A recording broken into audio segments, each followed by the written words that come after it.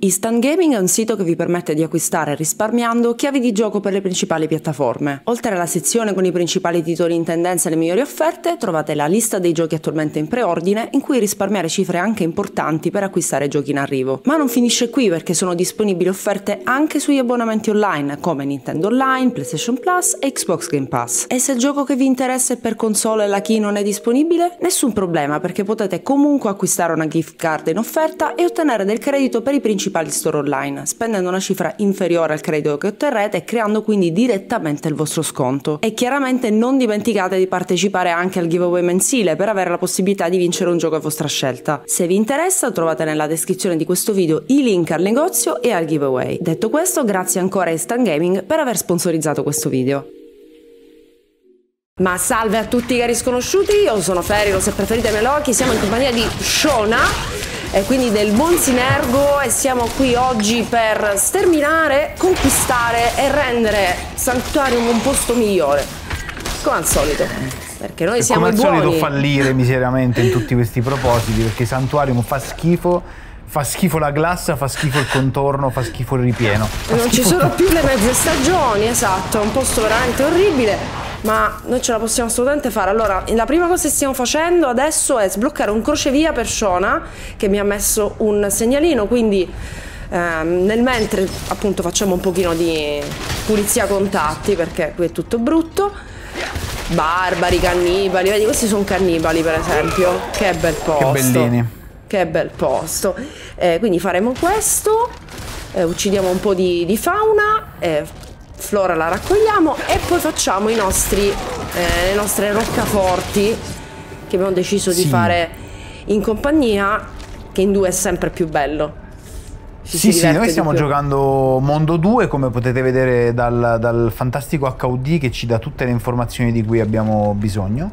Esatto, tra l'altro io di recente ho sbloccato Tormento, ma sono ben contenta di tornare al Mondo 2 dove non ogni singola cosa che mi guarda mi uccide, perché comunque ho avuto l'infelice idea. Allora, il livello mondo cioè Tormento è consigliato dal livello 70 in poi, io ci sono entrata al 63. È stato molto difficile entrare perché ero chiaramente sottolivellata e per accedere devi fare un dungeon dove devi ricombattere l'Aias. Okay. Sì, ed è un gran pezzo di merda, quindi comunque non è proprio una cosa immediata, però comunque poi sblocchi la possibilità di accedere e una volta che lo fai... Allora, hai sbloccato il crocevia? Sì. Hai fatto, perfetto. Però quindi una volta che lo fai puoi cambiare livello. Allora, io direi aprendo la mappa alla nostra sinistra, adesso metto un segnalino, abbiamo il Torrione Donice, una stazione di passaggio per i commercianti, invasa da ladri e assassini. Non so se lo vedi, nel caso comunque ho messo il segnalino, quindi possiamo comunque andare in allegria. Tra l'altro fra poco tu sbloccherai il cavallo. Il cavallo, davvero? In teoria sì, se non l'hai già... Allora, scusami, tu che atti hai fatto? Ma quelli degli apostoli, non so che atti ho fatto finora, onestamente. Sto facendo tutte le missioni gialle che posso. Non è... Perché, allora, in teoria una volta che completi il terzo atto dovrebbe apparirti sulla mappa una di quelle quest grigie, quella tipo con le crocette, quelle che ti sbloccano le cosine, che si chiama il favore di Donan. Sì. Una volta che fai il favore di Donan, praticamente ti puoi sbloccare il cavallino e andare un po' più veloce. Che poi la cosa che ti ripete il tizio dello stallaggio. Quando la prima volta che vai a provare a farti il cavallo, lui ti dice no, devi fare il favore di Donan. Esattamente, ti dice nulla. Sblocca prima, che è carino comunque che ti dica cosa serve, per cui ti fai un attimo, ti regoli di conseguenza. E sai quanto tempo ci vuole. In realtà le mappe sono gestite molto bene a livello di dimensioni, quindi comunque non ti pesa camminarci dentro, per dire su Elden Ring se te la fai tutta a piedi lo senti che non è fatta per essere fatta a piedi, nemmeno il boss finale è fatto per essere fatta a piedi in Elden Ring, per cui capito, ok, siamo vicini. Mentre qui comunque è capitato anche a me di dimenticare di avere il cavallo, diciamo che adesso vado un po' in automatico per cavalcarlo, però diciamo che a volte capita, se magari sono distratta, sono al telefono, che non lo prendi. Allora, qui siamo già dentro la roccaforte, quindi stiamo molto attenti perché i nemici sono fortini comunque. ci vuole un po' di concentrazione. Beh sì, sono abbastanza bastardelli. Sì, sono di livello alto. Tu a che livello li vedi? Una trave, aspetta che sto buttando giù una trave portante per fare giusto un dispetto. Esatto. Non so perché si possa distruggere una trave portante. È proprio, no, è proprio la missione, è bullizzare i banditi. Devi distruggere tutto.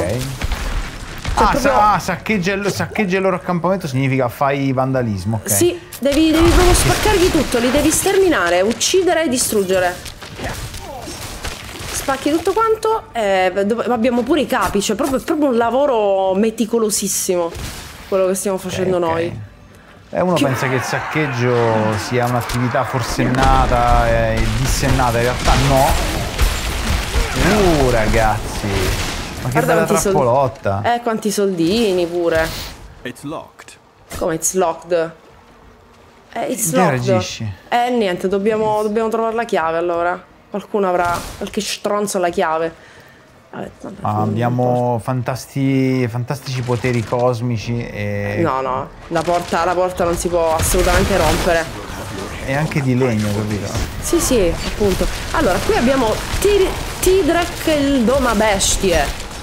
Il Doma Bestie. I'm low on precious mana. Questo nostro amico. Quanto sei duro, mamma mia. Madonna, che dolore che fa questo. Ho trovato la chiave, tra l'altro. E qui tra l'altro ci sono le... Aquila. Mamma mia, mi stava ammazzando. Perché io comunque li vedo a livello 69. Perché scala tutto. Quindi non è che siccome io sono a 67 è facile. No, io li vedo 50. Tipo la bestia spinosa la vedo a livello 50. Quindi un livello più alta di me. Perché penso forse non può salire appunto oltre un tot al livello mondo dove sei tu, però appunto... no, perché... No, non è vero. Strano. Togliti da lì, esplode. Ecco. Troppo tardi. Mi sono appena preso in faccia uno, quindi faccio di qua It's over for you now. It's over for you now. Chi è che parla così? Crocus Lavido. Quanto mi piacciono gli accenti in inglese in questo gioco, sono deliziosi, perché hanno tutti un accento diverso. Assassino di Ezmi.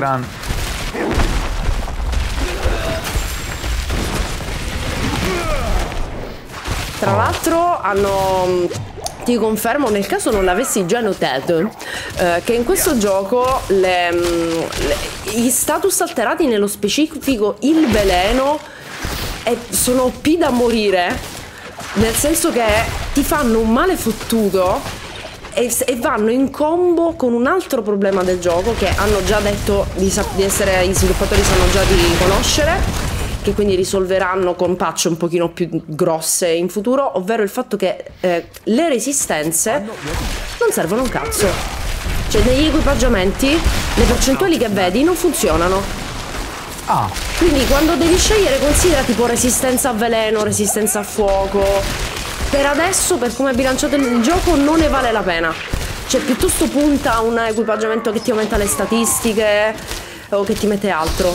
Ma io di solito le resistenze ai singoli elementi non le guardo, perché è impossibile che io trovi solo nemici che hanno un elemento. Cioè prima o poi sarò debole a un nemico, quindi vabbè, the more you know. Comunque se devi fare una scelta, magari piuttosto prenditi un equipaggiamento che non ha quegli slot di abilità, perché per adesso sono quasi buttati, quindi non ne vale assolutamente la pena. Guarda tante cosine gialle. Ti dico, le uniche cose che mi metto, resistenza a tutto. Quando trovo resistenza a tutto più uno, magari una puttanata, me lo metto, ma per il resto no. Essere selettivi con la protezione non ha molto senso, secondo me, in questo gioco.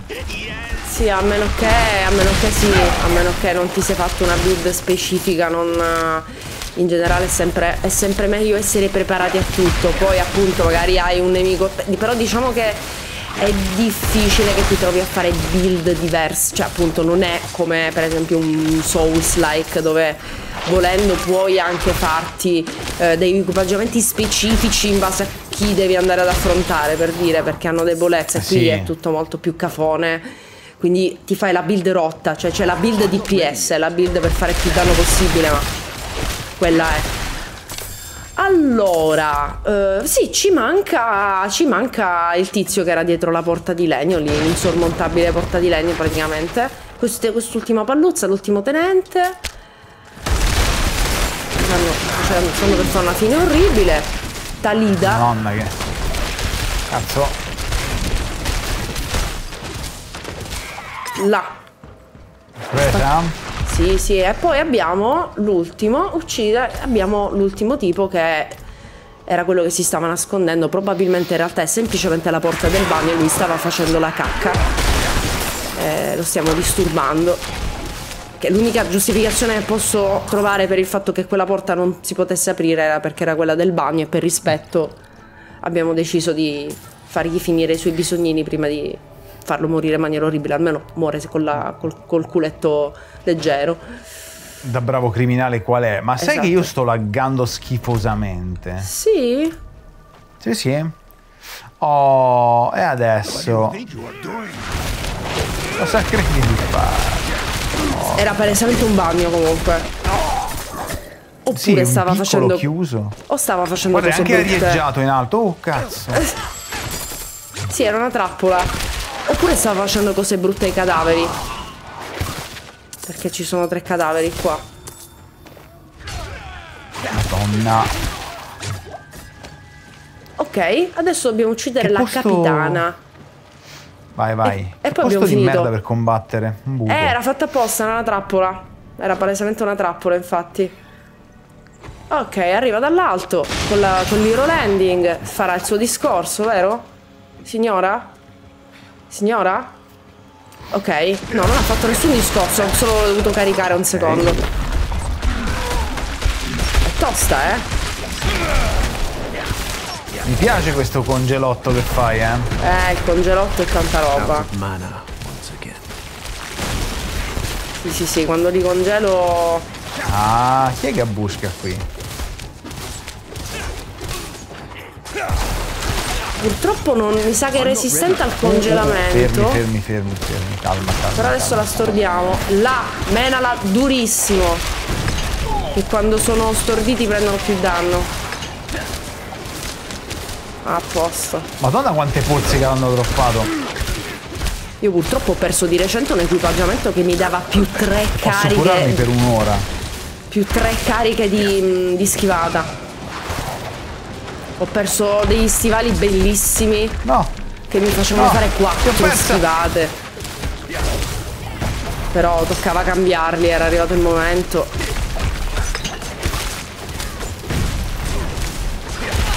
Ti Tu avevo ci sei persa. ancora? Sì, sì. Non Ho c'è sentito cadere più. Non la lo sento chiamata. più. Non mi senti più bene. No, l'abbiamo perso. Tornerà presto. Poi- Aspetta, no, l'audio c'è, il mio audio c'è. Allora, intanto l'abbiamo Sto ucciso. prendendo Io non lo un sacco sento di più. mazzate. Forse glielo devo anche dire. Ah, ok, ci sei? Vediamo. Mi senti? Ora sì. Ok. Ok, no, perché io ti sentivo benissimo, però tu non sentivi No, me. Comunque no. la mia voce nella registrazione c'è, quindi c'è tutta la paura e il Perfetto. terrore. Sì. Penseranno che sono pazza. Allora, Sì, infatti perché loro mi sentono. vabbè, abbiamo fatto. Facile, hai visto? È stata proprio Easy. una cosa Ma rapida sai ed che efficiente. secondo me se ne facciamo un altro paio io veramente ci arrivo al 50. Ma infatti è assolutamente il mio scopo, il mio obiettivo. Assolutamente. Tu hai allora. 𝐏𝐑 in alto a sinistra come... dove ho messo il In segnalino. alto a sinistra, 𝐏𝐑, sì, Allora andiamo a 𝐏𝐑 e ci facciamo l'evento legione. va bene. Che si fanno pure un sacco di livellini. E già che ci sei, se vuoi fare più esperienza, usa un consumabile, usa una pozione. Tu ce le hai sicuramente le pozioni, secondo me non le hai mai usate. Brava, esatto. Allora, Ecco. ho un elisir d'assalto debole. Fai quello che ti pare, ti danno un po' di esperienza in più per un po' di tempo. Tutti? No. Sì, tutti Aumenta quanti. la resistenza. Ah, aumenta del 15% l'esperienza ottenuta. Intanto Questo andiamo mi poi sa- perché sennò parte l'evento. Per 30 minuti? Lascia fare che 15% per 30 Cazzo. minuti, hai capito? Vai, andiamo, facciamolo. Let's do it. Non me li sono mai inculati i consumabili perché no, come tutte le cose strada. a tempo. Lo so, infatti avevo già capito, però questi quando ti fai eventi legione, cose con tanti nemici, ne vale assolutamente la pena perché nel mucchio chiaramente ti fai un sacco di punti in più.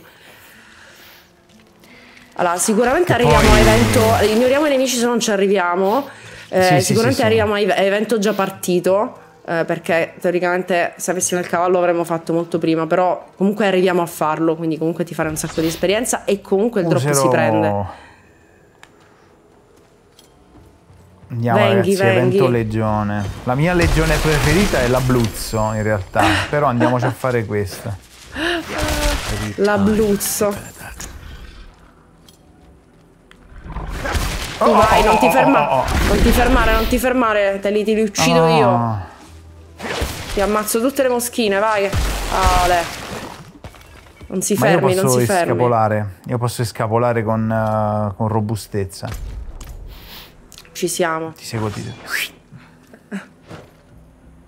Qui il lag è normale perché ti carica le stanze. Se vedi le laggatine è perché carica le stanze. Infatti appaiono altri, vedi che ti appaiono altri giocatori e cose così. Ma siamo in tempo. Parte fra un minuto. A posto. E allora prendo il mio consumabile. Esatto. E già che ci sei puoi pure fare un'altra cosa, che ti fai un wombo combo. Quindi ti prendi la pozza, ti prendi la pozioncina e poi ti metti dove sono io, vicino al falò, e interagisci col falò. Solo una volta. Dove sono io qua? Interagisci e poi resti qua, vicino. E praticamente ti appare in basso a sinistra un'iconcina a forma di fiammella, che è un piccolo bonus all'esperienza che si accumula. Quindi prendi anche più esperienza, quindi hai il doppio bonus. Io le icone ce le ho al centro, in realtà l'ho spostate al centro. Sì, perché le avevo troppo periferiche, a volte mi perdevo la vita che scendeva repentinamente, così ce l'ho un po' più. Sì. Che poi, però penso che non ci sia maniera di rendere quella palla invece una barra. Deve restare una palla. No. Deve rimanere una palla. È già tanto che su una schermata 16 noni è abbastanza discreta, ma su un 4 terzi. Sì, hanno questa cosa che hanno sempre usato le palle, le sfere. È così stupido. Però vabbè. Eccolo, il supremo. E vabbè, allora si menano un po' di caproni al solito, ormai è la nostra attività quotidiana. C'è chi fa jogging, c'è chi uccide caproni. So nice. E poi sono tutte vendette per gli uomini capra. Ma sto laggando anch'io, sai? Penso che sia il gioco. È il gioco. Sì, siamo un po' tantini. Che laggone. Forse stanno smanettando, ci stanno lavorando in questo periodo, che sono tutti isterici per la stagione che comincerà, e ci saranno a quanto pare nuovi nemici. Io mi sono seguita la live dove ne parlavano mentre zappavo, è stato molto figo perché si parlava di Diablo mentre giocavo a Diablo, e praticamente ci saranno nuove robe da equipaggiare, perché praticamente i cuori corrotti, perché ci sarà questa minaccia tentacolosa e lurida che insozzerà le creature buone e malvagie, quindi anche i demoni. Cioè ci saranno dei demoni corrotti praticamente. Sì. Demoni al quadrato. Esattamente, infatti saranno delle creature più forti delle loro varianti standard praticamente, che però avranno questi drop unici particolari che ti permettono di sbloccare un sacco di roba figa. Vabbè, chiaramente è tutto un Diablo si basa su questo delirio di onnipotenza in cui diventi sempre più potente, i numeri diventano sempre più grandi, quindi devono giustificarti i tuoi superpoteri praticamente, anche se di trama tu sei un viandante, e va bene così. Vabbè, ma è un gioco che ti dice tu puoi essere quello che vuoi nella vita. Ti insegna a credere in te stesso, Diablo. Sì, no? Chiaramente, ma infatti è un gioco per giovani, per ragazzi, che insegna il valore, la fiducia in se stessi. Ci sono tanti bei messaggi, soprattutto quando... Porca puttana! Mi hanno squagliato. Ti aiuto. Mi hanno squagliato malissimo. Probabilmente anche la laggata non aiuta. Ma non mi ha laggato, proprio sono arrivato lì, sono morto. Sarà stato uno di quelli che scoppia. Quelli sono pericolosi. Un cecchino sul palazzo di fronte, probabilmente.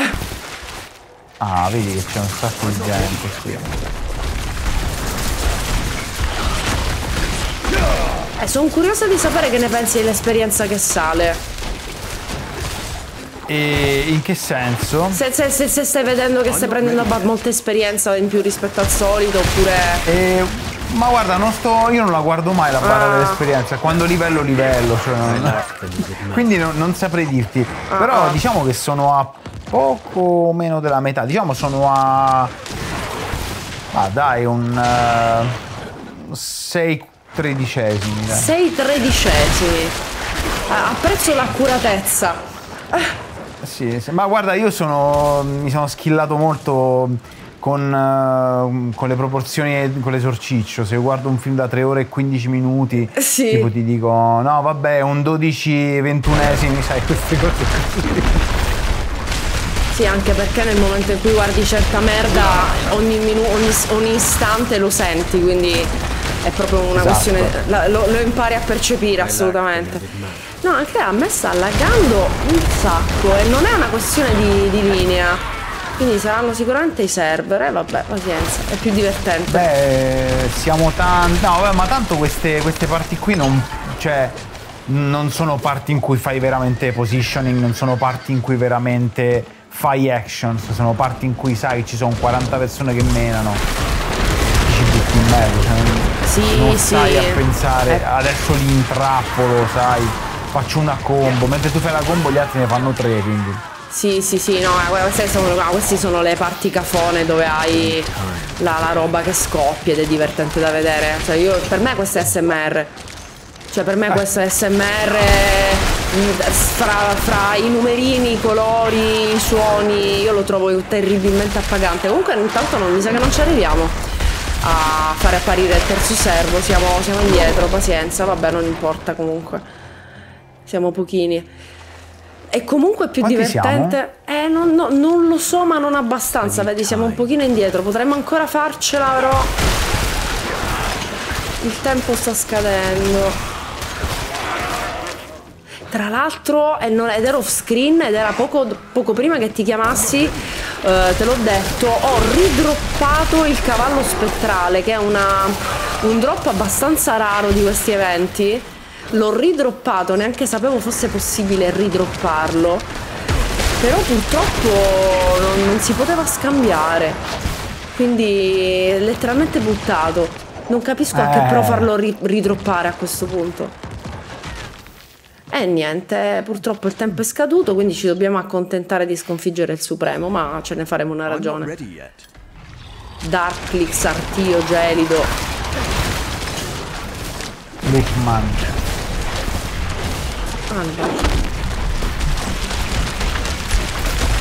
Tra l'altro questo scontro è più facile o più difficile in base a quanti servi uccidi prima.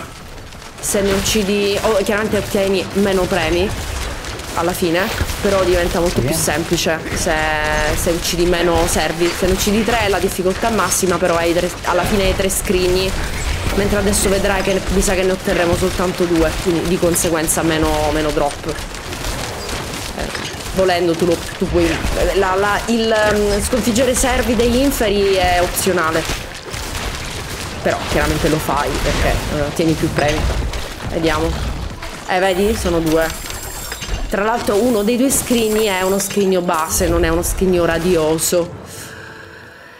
Beh, comunque un minimo di droppino simpatico c'è. Sì, raffica, danneggia i nemici. Oh madonna, mi escono soltanto aspetti che potenziano abilità che io ho scartato a priori. Che palle. La storia della mia vita, purtroppo, lo so benissimo. Ma che cazzo. Io trovo sempre roba di fuoco, sempre roba di fuoco. Allora, quello che possiamo fare adesso, a parte chiaramente svuotarci l'inventario, che però faremo presto prestino, tu No, mi sa di no. E allora ti faccio andare in un posto bello. Seguimi. Dimmi. Io Seguimi. vengo dove tu tu sei stato dal sud? A sud? A sud. A sud da dove siamo noi?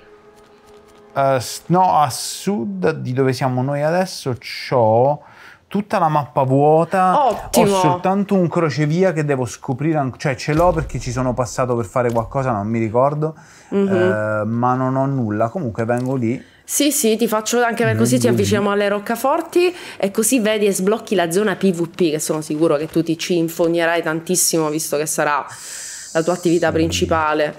Ci passerò le giornate, ma esattamente come per me Elden Ring e Dark Souls sono stati una parentesi prima della vera ciccia, cioè il PvP. Esatto. Anche su Diablo, dove comunque sia conta tantissimo, diciamo così, la skill, non tanto la parametria. Sono contentissimo di farmi assolutamente, no, la parametria quasi inutile, direi. Il Diablo, tutta bravura, sì. No, considera che io ho provato a incrociare delle persone e non le ho viste, cioè io sono morta prima che loro apparissero nel mio schermo praticamente. Mi hanno disintegrato. Forse hai sbagliato a schivare, chi lo sa. Sì, è stato chiaramente quello il motivo, non il fatto che fossero 20 livelli più alti di me con degli equipaggiamenti ancestrali, sono sicura che era proprio quella la ragione. Ma mettila così, tu hai perso il combattimento, loro hanno perso almeno 3 settimane di vita non stop a livellare. Evento. È un evento? Sì, è un eventino. Sconfiggi più andate possibili, è una cosa super festarella. Sì, ma che poi è ottimo per te, si fa un sacco di esperienza, tanti nemici. No, è lo scopo di questo video, farti arrivare almeno a livello 50 entro la fine, si fa assolutamente. Si fa super easy. Sì, sono più di metà, sono molto più di metà. Sì, si fa, dai, così abbiamo registrato eterna memoria il livello 50 di Synergo. Sì, sono tranquillamente a 9/16 della... Armini el Battilama. Tanta gente. E che buon vino, tra l'altro, posso dire. Ragazzi, sono riferimenti estremamente culturali. Sì. Allora, nel film di Boris c'è una delle scene che mi ha ucciso più di tutte, che è quella dell'attrice che Seppia la va a prendere tipo all'aeroporto e lei parla sempre sottovoce, non si fa mai capire. Dio, quanto è bello quel personaggio. Tyr. Sì, ma perché diciamo che di solito uno pensa che magari i film della serie TV sono un po' messi lì per tappare i buchi, oppure perché lo devono fare per soldi, che non hanno molto da raccontare, o che si inventano di sana pianta qualcosa senza avere nulla da dire. Mentre invece secondo me appunto il film di Boris è memorabile. Sì. Veramente Io figo. purtroppo all'epoca l'ho visto al cinema, ci sono rimasto abbastanza male. A me il film è piaciuto moltissimo, ma ci sono rimasto male perché ho pensato che molte persone che non avevano visto la serie, magari attratte un po' dal cast, si sono andate a vedere sto film e non ci hanno capito un cazzo. Sì, no, devi avere un background, comunque devi assolutamente conoscere quello che c'è prima, perché magari di ridere ridi sicuramente, però non è la stessa cosa. C'è una tonnellata di sottotesti che non prendi proprio. No, infatti. Allora, qua siamo quasi arrivati a la zona PvP. Così ti sblocchi. Ecco, stai entrando nella zona PvP di basso livello a causa delle condizioni del tuo gruppo. Oh, mi fa piacere. Ci sta pure dicendo che siamo delle seghe. Boh. Perché sono diventata invincibile? Oh, ma che strano. Ecco qua, Alzuda. Guarda, mi riscatto pure il crocevia. Cos'è questo? Le pergamene maledette? Praticamente tu vedi, evento PvP, c'è quell'iconcina con quella valuta nuova che sicuramente non hai mai ottenuto. Quella si ottiene facendo il PvP, quindi sconfiggendo nemici o facendo eventi nella zona PvP. Qual è la fregatura? Che in realtà non ti serve a niente così com'è, perché va, diciamo, estratta in degli altari che sono nella zona PvP, quindi non basta ottenere quella roba, devi anche riscattarla. Se non che mentre inizi a fare questi rituali nella mappa, un sacco di gente ti verrà addosso perché ti vuole rubare la roba. Quindi il vero PvP, diciamo, è quello, è una sorta di misto evento in game acchiappa la bandiera, diciamo. Devi tenere la posizione durante il rituale. Poi ti possono anche ammazzare, però devi tenere la posizione per tipo 2 minuti. Quindi potenzialmente puoi anche non trovare nessuno. Cioè, se nessuno ti attacca, tu lo fai, tu completi anche senza combattere con nessuno. Perché i robi li ottieni a prescindere, quella valuta la ottieni a prescindere. Però immagino che non sia un evento così comune, non trovare un cazzo di nessuno. No, io c'ero quasi riuscita, mi mancavano 20 secondi, poi è arrivato qualcuno e mi ha disintegrato, non l'ho neanche visto arrivare, te l'ho detto. E con quella valuta puoi riscattare armi, chiaramente, ma anche roba estetica. Ed è la cosa che mi fa rosicare di più, perché io sono una fan dei glamour. Lo faccio anche in Final Fantasy XIV. Il glamour è il vero endgame per quanto mi riguarda, però certe cose sono esclusive e non le puoi ottenere se non appunto facendo determinate cose. Per alcune bardature, tipo c'è questo NPC che le vende, questo Fariba, ti vende le cose fichissime. Proprio alcune sono proprio belle, tipo retini del destino sanguinario, cioè puoi avere questo cavallo insanguinato, un cavallo bianco coperto di sangue che costa 100.000, solo che purtroppo non sono uniche. Maledetti loro, non si può, non ci sono alternative. Questa qui, bardatura del condottiero sanguinario? Sì, è un cavallo bianco tutto insozzato. Però 85.000 quest'altra valuta qui. Esatto, oppure anche è proprio un set che è soltanto glamour, per esempio, che ti vende, ed è proprio il set da PvP. Cioè, se tu ti metti lì e ti chiudi e fai solo PvP, quindi ti fai la build PvP, poi ti puoi fare il glamour PvP e te lo puoi usare chiaramente anche in PvE. Tipo questa qua, vedi, ti vende le vesti del sicario, che sono solo glamour, è proprio cosmetico, e poi le puoi equipaggiare, sono molto fighe. Solo che niente, purtroppo si suga fortissimo. Per quanto mi riguarda non è assolutamente una cosa fattibile. Comunque, allora, arrivati qua abbiamo ben 2 roccaforti vicine. Ti faccio pure scegliere dove preferisci andare prima. Abbiamo il Tempio della Marcescenza e l'Altare della Rovina. Sempre dei posti allegri. Io partirei dalla Marcescenza perché è un concetto bellissimo. Perfetto, ti ho messo il segnalino. Ed è descrizione. La descrizione è: un male corrotto e marcescente si è insediato in queste sale consacrate. Perfetto. Punto. Vai lì e... Vai lì, sì. Ma forse... ma lo sai che fa... Ma perché Allora, per esempio, per dire, ti faccio questo esempio. Qui c'è questo evento, no? Se tu fai questo evento, adesso noi facciamo l'evento, possiamo ottenere a parte l'esperienza, ovviamente, dovremmo poter ottenere, visto che siamo nella zona PvP, dovremmo poter ottenere questi petali belli, bellissimi. Così vedi un po' come funziona. Lo faccio vedere anche io comunque, perché non l'ho mai fatto in video questa cosa. L'evento è proprio classico, non ha niente di speciale, sono assolutamente identici. L'unica cosa che può succedere è che puoi trovare qualche stronzo che ti attacca, magari potenzialmente mentre lo fai. Vabbè, ma non lo faranno perché sanno che stiamo registrando, sono rispettosi. Vedi? Vedi tutte queste cose. Hai visto Kobe? Quanto gli piace Diablo? Ma io nel frattempo perché ho 7... Cioè mi aumenta il numero delle pozze, ho 7 pozze. Perché? Quando è successa sta cosa? Quindi niente, volendo possiamo... Ti faccio vedere come si viene stuprati in PvP. Sì. Scusa, ma come mai aumenta il numero di pozioni curative che ho? Non lo so. In base a cosa? Ne ho 7 su 7 ne ho.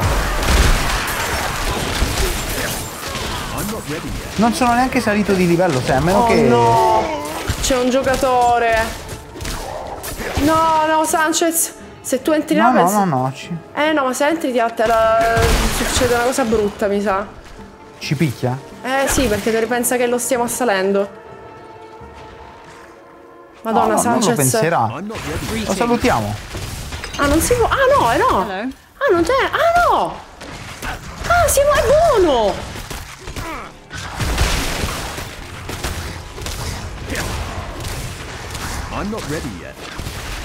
Basta salutare, far capire che non si hanno brutte intenzioni, no? Ok, vedi, sto scoprendo cose, perché... Ok. Rituale completato. Ma io ho ottenuto... Ah, ha funzionato! Che culo! Oh mio Dio, è la prima volta che riesco a ottenere... È la prima volta che riesco a ottenere dei semi! Perché non c'era nessuno qui! Che culo! E c'era Sanchez che era buono! Io pensavo che fossimo... Ah, c'è un goblin! Pensavo che fossimo automaticamente nemici, invece no, quindi forse è una condizione specifica. Molto curiosa questa cosa. Vabbè, ho imparato una cosa nuova. I'm low on precious matter. Però non No, ci perché dà... purtroppo, cioè ci sarebbe il fuoco amico continuo se... se siamo in party insieme, ovviamente no. Però... No, dico, però se i giocatori fossero sempre perennemente in PvP in un evento del genere, sarebbe impossibile combattere insieme, ci si sparerebbe in faccia. Ma è una zona PvP, per cui te lo... devi accettare che o sei in party oppure ci si mena. Ah, do you need my... Ah, no, parlava Sanchez. Vabbè, ti prego, facciamo questa cosa, mi sono emozionata, voglio vedere se Greetings. se adesso arriva qualcuno che ci distrugge, perché volevo farti vivere questa esperienza dei Satana.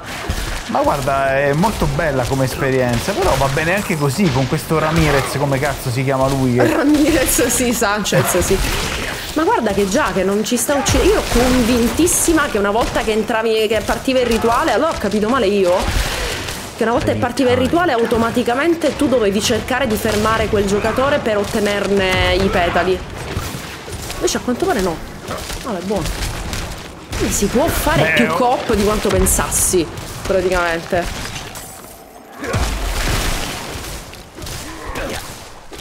Porca puttana. Vabbè. Mi ho fatto fregare dal suo salto acrobatico, non mi Sì, questi sono dei bene. pezzi di merda. Quelli che saltano fanno questo colpo che ti stordisce e fa un botto di male, va assolutamente evitato.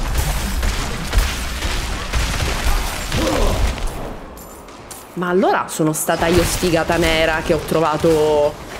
Cioè, è possibile farmarsi piano pianino i petali anche senza che qualcuno ti disintegri? Perché io ci ho provato 3 volte a fare partire un rituale e 3 volte è stata un'esperienza che non auguro a nessuno. Sposa perduta. Invece... Ma forse perché siamo arrivati in 2 e siamo già in party, non lo so. Guarda, tutte le cose. Allora, proviamo a fare sto rituale. Altare dell'estrazione. Tanto ci sei tu che mi difendi, no? Aspetta, oh merda, aspetta. sta arrivando un tizio! Sta arrivando un tizio, cazzo! La vedi sulla mappa? Merda! No. Il tizio, allora, se guardi sulla mappa, Abominio Furioso, è un tizio con l'iconcina con le corna, non è un cattivo, è una persona, mi sa. Vabbè, ma perché dovrebbe volerci uccidere? Perché appena partiamo col rituale ci fa un... Ci attaccherà. Vabbè, buono, dai, ti faccio vedere come funziona questa cosa. Bene. Proviamo. Adesso, se guardi la mappa, sicuro arriva. Adesso io lo sto inquadrando. Io non vedo nessuno. Ah no, eccolo là, vedo il teschietto, sì. Sì. Ma se ne va, se ne sta andando. Se ne sta andando? Sta facendo bellamente i cazzacci suoi. Allora, Sì, preghiamo. continua ad andarsene. Ok. Ok, mancano 29 secondi, io sono cagata sotto.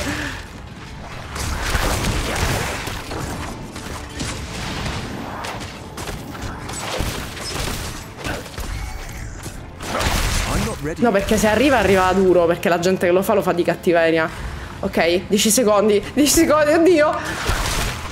No, se ce la facciamo. Non c'è nessuno in vista. Ok, faccio tutti. Mamma mia. Ma veramente ci volevi... Ho 230 semi, che sono un po' pochi rispetto, visto al fatto che ne me servono 100.000 per il cavallo. Però, sai, piano piano. Sono emozionatissima, ci volevi tu. Va bene, dai, allora per festeggiare facciamo la marcescenza. Dai, sono contenta. Vai, marcesciamo.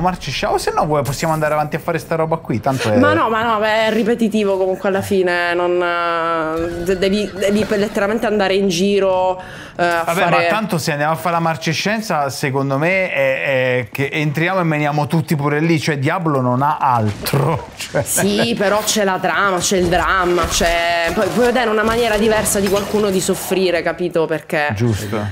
È un luogo distrutto da un male diverso dal solito, cioè ogni posto ha la sua disgrazia, vero. Diciamo. Poi ci sono i bossini, no, però sono contenta perché quindi volendo uno piano piano si mette qua e si zappa. Guarda che bellino il cavallino. Sto andando pianino. Tra l'altro gli hanno pure fatto l'animazione del trotto, che non è una cosa da poco, perché non serve. No, seriamente, a volte i cavalli vanno... Si vuole correre. Sì, vedi, questo è galoppo, però se vai un pochino... puoi farsi sia il passo e poi andare un pochino più veloce, guarda. Comunque, ok. Ho scoperto questa cosa incredibile. Dai, allora, che ci facciamo sto livello 50. Eccomi. Il male si rintana in questo luogo. Capito? Cioè, mica bubusette. Cioè, porca troia, sti saltatori del merda. Sì. I carnefici. Io li odio so bad loro. I carnefici sono proprio cattivi. Per la luce, che fetore. Per quanto tempo hanno adorato questa carcassa. È fighissimo qua. Guarda che figo. Appena ammazziamo tutti sti pezzi di merda che ci stanno quasi uccidendo. È bellissimo questo posto. Oh, porca troia, madonna quanto fanno male ste pozze. Sì, il veleno è pericolosissimo. Mi sa che mi devo convertire la mia abilità. Mi sa che devo diventare un avvelenatore pure io, anche se credo che contro i nemici non sia così efficace. Ovviamente, figurati. Cioè, guarda qua, c'è un cadavere gigantesco marcissimo di uno schifo. Di uno schifo di qualcosa, vedi che c'è sto mostro. Ah, questi dentoni, sì. È tipo un verme delle sabbie con i denti brutti. Dune. Quindi praticamente questi cannibali hanno infestato questo luogo e stanno adorando questo cadavere, che però ha generato questa corruzione marcia, appunto, il tempio della marcescenza, no? Vabbè sì, ma è proprio una questione igienica. Io pensavo fosse una roba maledetta, invece è solo proprio che... Sì, fanno proprio schifo. Non puliscono a terra questi, va bene. Esatto. Cannibale neofita. Cannibale neofita ha mangiato solo vita. Cos'è un cannibale neofita? Non assolutamente. È uno switch. È uno switch il cannibale. O mangi umani o no. Porca troia, mi hanno sfondato. Arrivo. No, questi sono tosti. E pure questo è pure bastardo perché ha il doppelganger. E quindi ti fa l'abilità e poi la rifà. Oh, 𝐤𝐴-𝐰. Credo che se salvi gli ostaggi... No, che fai? Ah no, rido tantissimo. La tizia ha fatto My Savior e ha droppato dei pantaloni. Cioè si è letteralmente tolta i pantaloni. Ma è sempre meglio del mega ninja ultra agile di Cyberpunk che droppa scarpe da ufficio rinforzate. Ah, vero, bellissimi i drop di Cyberpunk che non sono minimamente contestuali, roba cassissimo. Poi chissà se questa cosa... Le scarpe d'ufficio, cioè, magari lui fa il ninja per hobby, no? Però di base lavora in ufficio, cioè comunque lo stipendio da ninja non so quale possa essere. O forse lo chiamano loro il ninja perché entra, timbra il cartellino e poi va via. Non Può visto, anche essere, può anche essere questo appunto, un ninja da ufficio. Ma quindi questo DLC di Cyberpunk? Non lo abbiamo ancora non abbiamo ancora provato, però Male. che lo faremo senza dubbio. E che al momento ci stiamo ingarellando tantissimo con The Last Hope, che io spero tu abbia già giocato. Purtroppo non ancora. Madonna quanto fa schifo. Quindi lo devo portare in gioco. live, giusto? Sì, Ok. tu non hai idea. Guarda, se riesci a superare un certo punto ti do il premio Gran QDSS. Oh mio Dio. Cioè no, guarda, è un gioco che per essere portato a termine devi romperlo ogni tot. Bellissimo. E infatti Perfetto. tutti gli articoli, le recensioni che abbiamo visto in giro arrivano fino tipo a 20 minuti dall'inizio con le immagini, le foto. Perché nessuno ha superato certi punti. Bene, ottimo. Allora, sì. Sfida accettata. Sfida accettata. Che monnezza.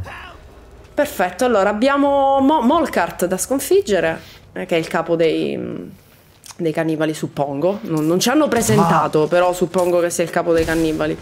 Sì, senza dubbio, con quel nome lì, figurati. Una ulti non fa male a nessuno. Lì ci stava proprio, era proprio... Guarda che ti fa pure i vincoli lo stronzo.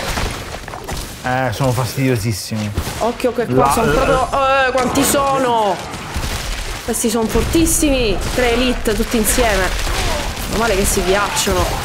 Il prescelto di Molkart, quindi è l'avanguardia. Ok. Quante Sì, però botte che ha preso ostaggio, non è che mi l'avanguardia. devi gridare mentre sto cercando di salvare la vita, sì? Che lui fa il tifo, capito? Sì, però mi distrai. Oh mamma mia che schifo. Guarda l'aria distorta dal calore. Pensa che profumo. Molto bello. Stiamo camminando sul cadavere. Bleh. Caldo. Bleh. No, che stai facendo? Si sta mangiando le uova purulente. Che schifo. L'affamatore. Dai, che va giù.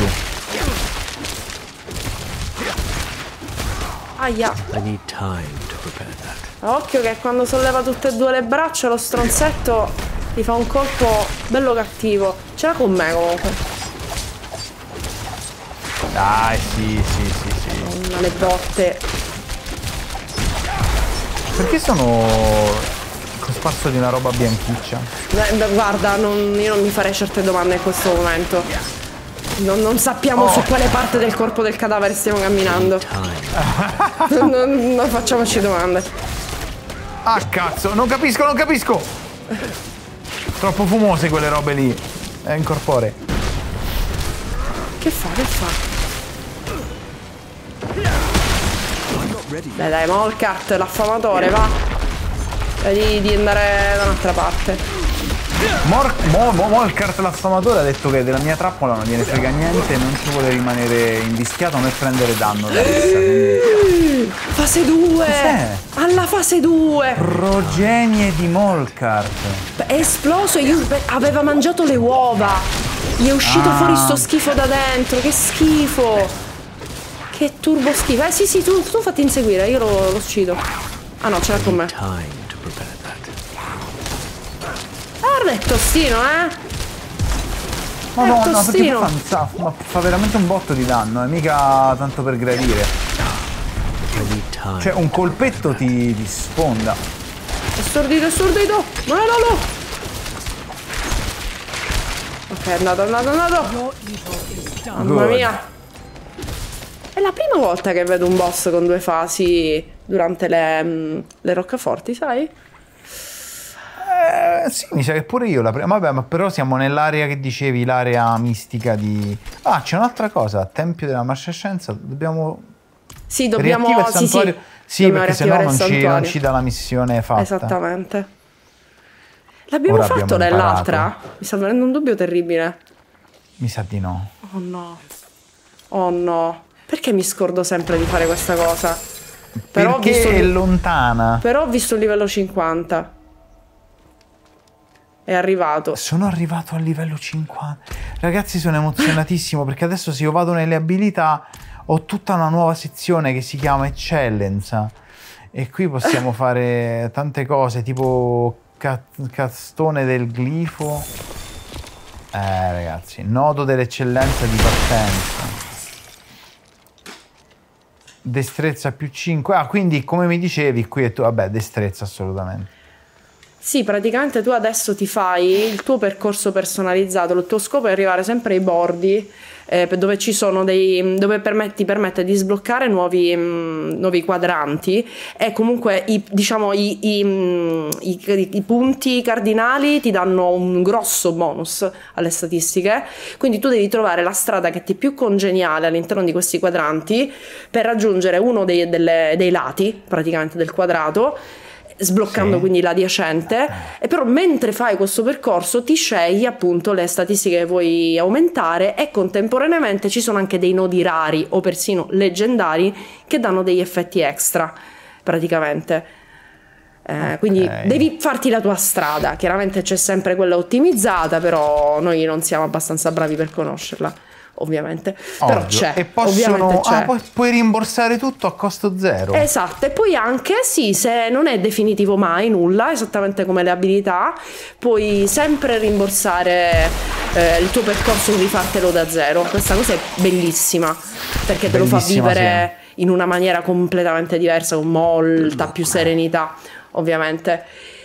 E guarda, allora io ora sono nel panico perché credo che ci siamo veramente dimenticati il santuario il primo santuario scorsa. Questa cosa mi deprime molto, però nel caso pazienza, si rifà.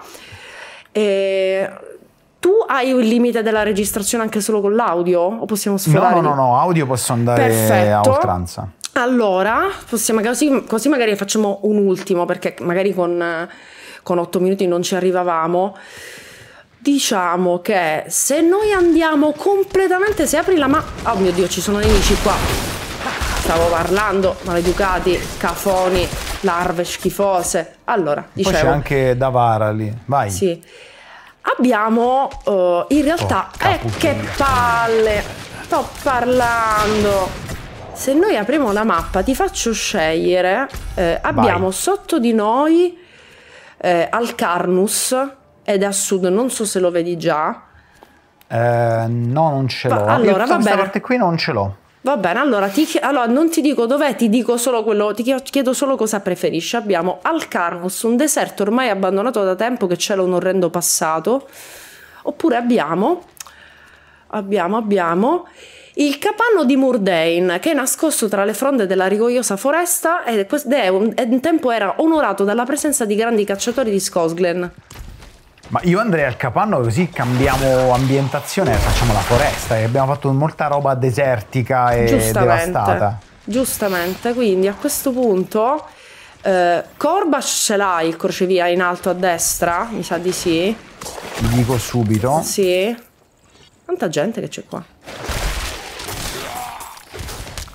In alto a destra rispetto a dove siamo adesso? Proprio sulla mappa. Sì, in alto a destra, proprio nord-est.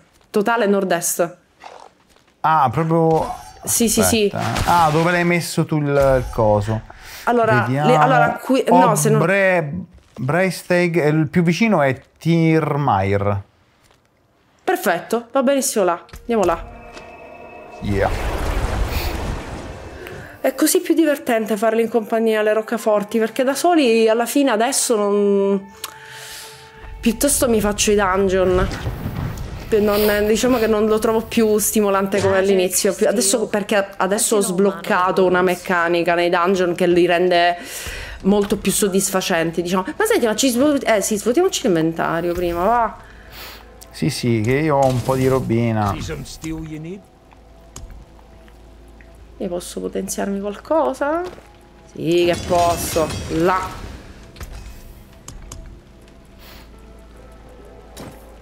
Oh cazzo, questa collana è bellissima. Madonna che roba che ho droppato. Non stavo guardando il drop, cioè che succede? Un drop della miseria, bellissimo. Aspetta, ho veramente una roba bella. Ho un amuleto, una catena del saggio, amuleto leggendario che mi cura 13 di vita al secondo per ogni nemico vicino. E questo è bello. E poi un elmo leggendario che mi cura al secondo per ogni nemico vicino. Bellissimo, c'ho due robe curative. Puoi farti la sinergia. Assolutamente. Se è buono, se le statistiche sono buone, fallo assolutamente. Peccato che c'ho sta roba qui. Questa è bella. Vabbè, però provo a farmela così. Provo ad avere questa build, diciamo, rigenerativa, perché sto cominciando a perdere un bel po' di vita. Anche se tu mi dicevi che da adesso in poi le principali non saranno un problema, perché sono massimo livello 50. Sì, più in alto di così. Anzi, ti dirò che adesso, e questo è assolutamente un difetto del gioco, inizierà a essere difficile livellare.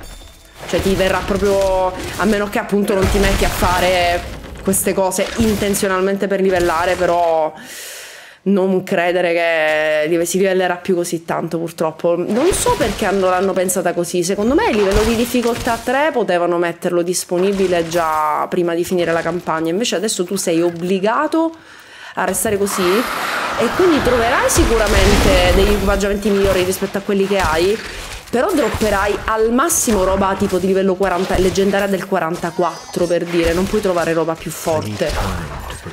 Perché sono bloccate per il livello mondo successivo. Non so perché hanno fatto questa scelta, perché secondo me il livello mondo 3 è gestibilissimo una volta che arriva a livello 50. Boh. Ma non lo so, magari hanno diciamo tarato tutto su chi si fa la campagna e basta. Perché se ti fai solo le principali, secondo me non trovi questo. Invece già io che mi sono fatto un botto di secondarie, probabilmente l'ultima parte della campagna me la farò proprio volando. Sì, ti dirò, il boss finale è abbastanza cattivello, specialmente se te lo fai da solo. Nel caso io sarei anche disponibile a rivedermi la bellissima CG prima del scontro finale. Non so se arriverai a vedere il boss finale di Diablo 4, però quello è bello figo. All'inizio non so quanto tempo manchi. Allora, sono 6 atti, però considera che poi accelera molto. I primi 3 sono molto più lunghi. Ce n'è uno che mi pare il 5 dura pochissimo. Quindi sei comunque, penso, abbastanza a metà. Se ti concentri solo a metà abbondante. Se ti concentri solo su quello, soprattutto adesso che sei di livello alto per la trama, lo fai proprio in scioltezza. Allora, ispeziona la riserva di caccia. Che devo fare? Come la ispeziono sta riserva di caccia? Devo vagare? Devono esserci degli oggetti da controllare a terra, dei punti. Ok, trova i cacciatori del capanno dispersi, ok. Perfetto. Si deve attivare. Io ho sbloccato un punto eccellenza, anche io. Perché tra l'altro adesso, ecco, questa cosa non te l'ho detta, ma da adesso in poi vedrai che la barra dell'esperienza non è più gialla, è diventata azzurra. Esatto, è blu. In realtà i punti eccellenza non li ottieni, quelli che ti servono per sbloccare i vari nodini del tabellone nuovo, non li ottieni 1 per livello, ma ne ottieni 4 per livello. Se vedi la barra, ci sono dei pallini, e quelli sono punti eccellenza, quindi hai pure i punti intermedi, prendi molti più punti. Ma i punti per le altre abilità invece adesso non li posso più investire? Li puoi ottenere solo aumentando la fama del mondo, come premio. Quindi ne potrai ottenere altri, però devi avere la fama. Cioè la fama al massimo mi pare che tipo hai, sto sparando, tipo hai 58 punti mi pare. Non ne hai, per dire, 50, ne hai 58. Quindi puoi assolutamente ottenerle ancora, però lì è completismo proprio del mondo, se vuoi farti la build super figa con le abilità. Mentre da adesso in poi vai solo di statistiche ed effetti. quindi devo fare secondarie sostanzialmente. Sì, devi fare le roccaforti. Appunto, le roccaforti danno 100 fama. Quindi comunque è una cosa utile quella che stai facendo adesso. Devi completare la mappa, fare le quest secondarie e fare le roccaforti, sì. Quindi è completismo, la fama è completismo. Però davvero alcune quest secondarie sono molto rapide, non si fanno proprio Allora io prendo il cavallo un secondo così vado a fare a tappeto, vado un po' prima. Faccio un po' prima, magari trovo sti cacciatori. Hai esaminato il cadavere a terra? Segni di scontro? No, allora evidenzi, se vedi cadaveri assolutamente toccali anche tu, perché mi sa che non appaiono sulla mappa. Se vedi roba assolutamente interagisci. C'è un coniglietto. Oh, ma sta cosa questi oggetti che ho preso che ti ricaricano in base a quanti nemici c'hai intorno è una figata. Ma infatti per questo dico che quando ti dicono di giudicare dell'endgame, diciamo, è sbagliato, però ti cambia proprio l'approccio. Oh mamma mia, sì, ecco, è arrivato la belva di Mordain, per cui se vuoi sto combattendo. Allora, non pensavo che... Allora, aspetta, arrivo. C'è un mostro di Bloodborne praticamente. Ok, arrivo subito.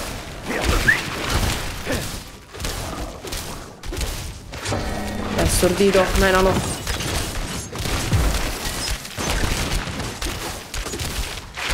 Ah no, era un evento, non gli davo più... non gli facevo più danno. Va bene, lo dobbiamo inseguire. La belva. Seguiamo la belva. La bestia. Ma mi sa che lo scontro... Allora, qui c'è il santuario, mi raccomando, non scordiamocelo. No. Ci ho messo un cazzabubo. C'è un cadavere qua. Troppo tardi. Cazzo, sono chiuso. Vabbè, lo guardiamo dopo. Penso che rimane là, non credo che abbia impegno. Belva. Però si è curata la belva, mica non vale.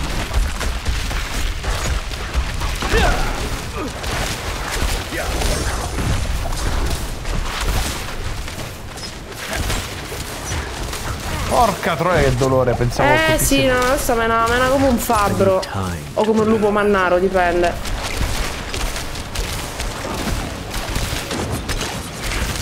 Però mi sa che non scappa adesso. Ce lo giochiamo tutto qua. Che cazzo è? È l'uomo dietro il lupo. Oddio, era un druido. Non era un lupo mannaro. Beh, forse i lupi mannari sono druidi. Non me l'aspettavo, ma che figo. Sì, era uno stronzo, ma questo quindi è pure un cannibale di merda, perché si mangiava i cacciatori, si rimasticava tutti. In quanto lupo mannaro non mi sorprende affatto che si mangi le persone. Sì, però se laghi per la Madonna.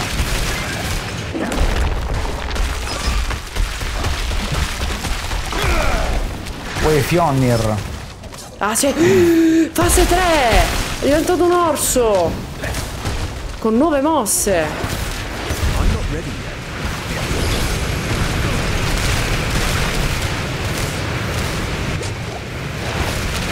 Dai, è quasi morto. Dai, Phenrir. Oh. Sì. Ok, abbiamo fatto, hai visto? Perfetto, grande. Adesso voglio sperare che l'arco che ho droppato... Oh, più 98, ammazza. Ma adesso sì, adesso questo è il momento bello, livello 50. Credo, non so se è una cosa ufficiale, però credo che raggiunto il level cap, quindi cioè tra virgolette di level cap di trama, inizia ad ottenere più leggendari, però considera che difficilmente saranno appunto di chissà quale livello. Io li trovo sempre al 44, 46. Ok. Ah no, purtroppo in realtà... Ah no, c'è ancora, ok. Se ne sta avvicinando al contenuto di riga, sono qua. Andiamo. Abbiamo purificato. Guarda quante persone ci sono. Caccato sotto. No, dicevo che qua c'era un cadavere, però non c'è più. Hanno pulito. No, sei veramente andato. Comunque dai, abbiamo fatto una bella pulizia contatti. Tra l'altro, se apri la mappa, allora tu sei su PlayStation, quindi se premi il touchpad e premi triangolo, sì, vedi i le progressi. Esatto, e tu praticamente devi sempre, allora quando sblocchi uno scatto comunque il gioco te lo notifica, però puoi vedere appunto quanto ti manca in ciascuna regione per ottenere appunto la fama. Infatti vedi cosa ti serve, ti servono i crocevia, roccaforti, le missioni secondarie, esplorare la mappa, i dungeon e gli altari di Lilith, che però danno poco. Chiaramente il grosso lo fai con le roccaforti, sì, che sono la parte difficile, però comunque per avere il 100% credo che tu debba fare tutto quanto, però non prenderla come una certezza, perché forse non è così.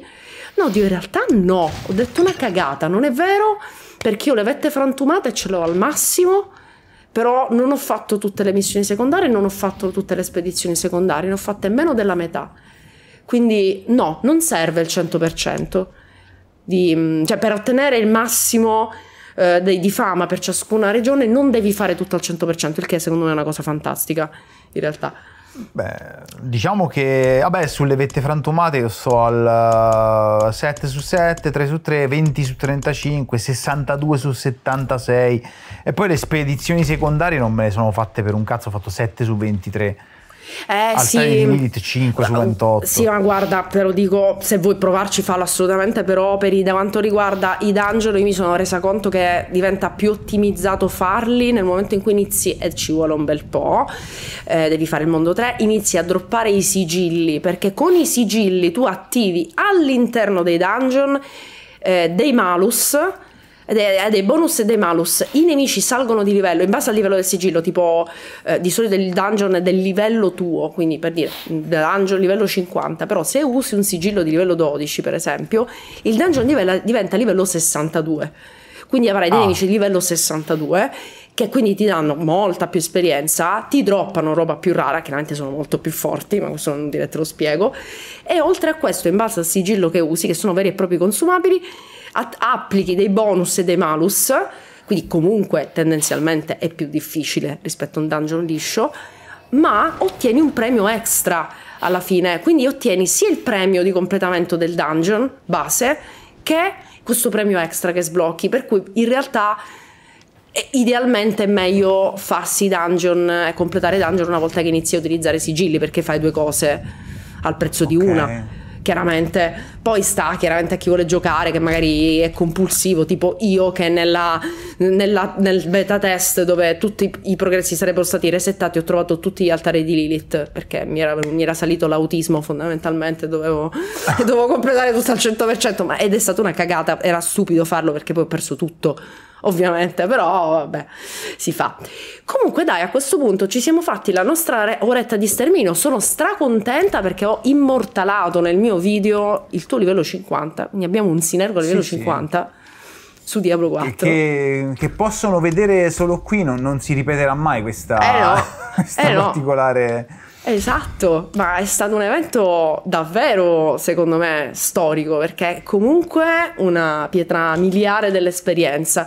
Quindi io ti ringrazio, chiaramente trovate altri video di co-op su Relax, ovviamente, quindi andate a guardare anche quelli, dove si fa più trama, nel caso. Io ringrazio Synergo, ringrazio Shona e il suo livello 50, e noi ci sentiamo, ci vediamo in un prossimo video. Ciao ragazzi.